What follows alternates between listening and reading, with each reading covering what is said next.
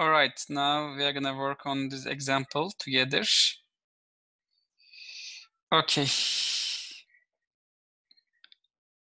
500 gallons tanks. Normally, you may remember this type of problem from section 1.4. And in that section, you're only having one tank, right? But this time we have two tanks. Okay, let's try to draw the picture of it. Okay, yes. Okay, now we have two tanks. Let's say this is tank 1. This is tank 2. This is too long. Okay, this is tank 1. This is tank 2. Okay. Now, all right. And they both have 1 gallon of salt solution. And solution with 2 pounds salt per gallon is pumped into T1. So we are pumping a salt solution to T1. And what is the concentration? So concentration is equal to 2 pounds per gallon. Okay. All right. And from an external source at the rate of 6 gallons per minute. And the rate here is 6 gallons per minute. Okay. And similarly, we are also pumping another solution to T2. Okay. And concentration is 1. So concentration equals 1 pound per gallon. And the rate here is 5, right? 5 gallon per minute. Okay. All right, so what else? Solution from T1 is pumped into T2 at the rate of 2 gallon per minute. Interesting. So let's make a hose here. So now solution from T1 to T2 is pumped, right? And what is the rate? 2 gallon per minute. Maybe I can make it straight here so I can have space to write the rate. So this is 2 gallon per minute. And solution from T2 is pumped into T1. So we are also pumping from here to there, okay? And what is the rate? The rate is 1 gallon per minute. 1. And of course, normally we have to consider these pipes, these hoses on the bottom. That's why they can pump from one to another all the time, okay? But let's assume that this is also the case, but all right. And this is not all, by the way. And both tanks drain at the rate of 3 gallons per minute. So these guys are draining out. And the rates are same. 3 gallons per minute and 3 gallons per minute. Okay? And let Q1 and Q2 be the number of pounds of salt in T1 and T2 respectively. Derive a system of differential equations for Q1 and Q2 that is valid until a tank is about to overflow. Okay, now we would like to find differential equation for Q1 and Q2. In other words, we would like to find the rate of change of the salt amount in both tanks, okay? All right, so dQ1 over dt. And if you remember from previous section, section 1.4, how do you find the rate in this setup? It is rate in times concentration in, right? Minus rate out times concentration out, okay? So what is different here in this setup than the previous section, section 1.4? For example, if you look at T1, there are two ins, right? This is in for T1, and this is out, and this is out for T1, right? So I have two in here and two out here for Q1, okay? So, okay, let's start from the this one.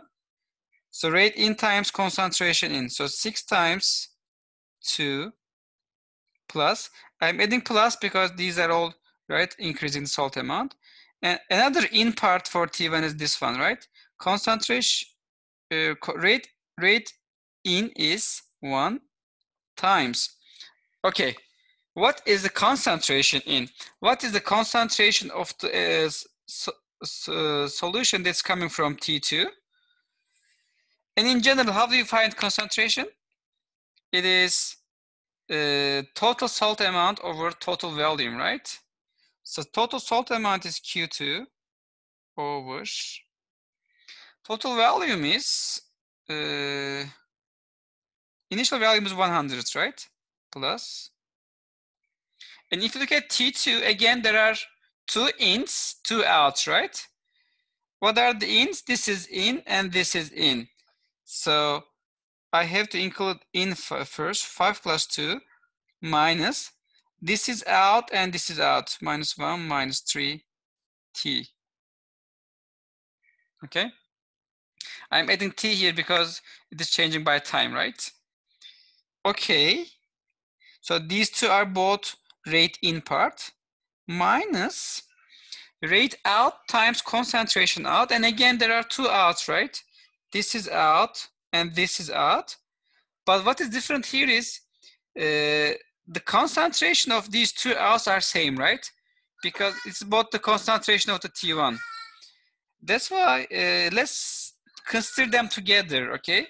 So rate out will be 3 plus 2, 5 times. And concentration out is the concentration of T1. And it is again similarly Q1 over 100 plus. And what are the in again?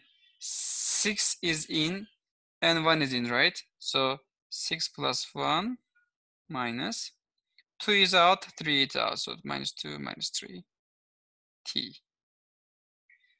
All right, I am done. So let me rewrite this. 12 plus Q2. Let me make it closer to me. Divided by 100 plus 5 plus 2 is 7 minus 4 is 3. 3T minus 5Q2 over 100 plus 6 plus 2 is 6 plus 1 is 7 minus 5 is 2. 2T. Yes, dq1 over dt is this guy. Okay. As you see here, it has Q2 and this is Q1, right? Sorry, it has to be Q1.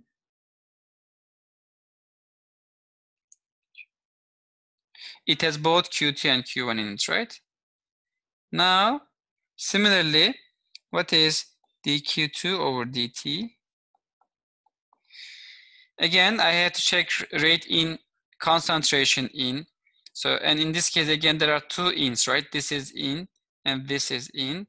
They have different concentrations, so I have to consider them differently as I did in the previous case. So let me start with this one. Rate in is 5 times concentration is 1 right here. 1 plus. And here again, rate is 2 times. And concentration in is, again, you have to look at the concentration of T1, right? It includes, again, the total salt amount is Q1 divided by, and what's the volume here? It is here, already here, right? 100 plus 2T is the volume. Minus, okay, what are the outs here? This is out and this is out, right? So these two guys are out. And again, they have the same concentration, so I can consider them as a 1 out. And the rate will be 3 plus 1. So it's 4 times. Concentration out is this concentration, right? Q2 over 100 plus 3T. Okay? This is the second differential equation. So we modeled this physical process using these two different first order differential equation. And they have the same independent variable, which is t, right? Okay. In the next videos, I'm gonna show how to use this idea, using the system, how to use systems of differential equations to solve higher order differential equations. All right. So let me stop recording.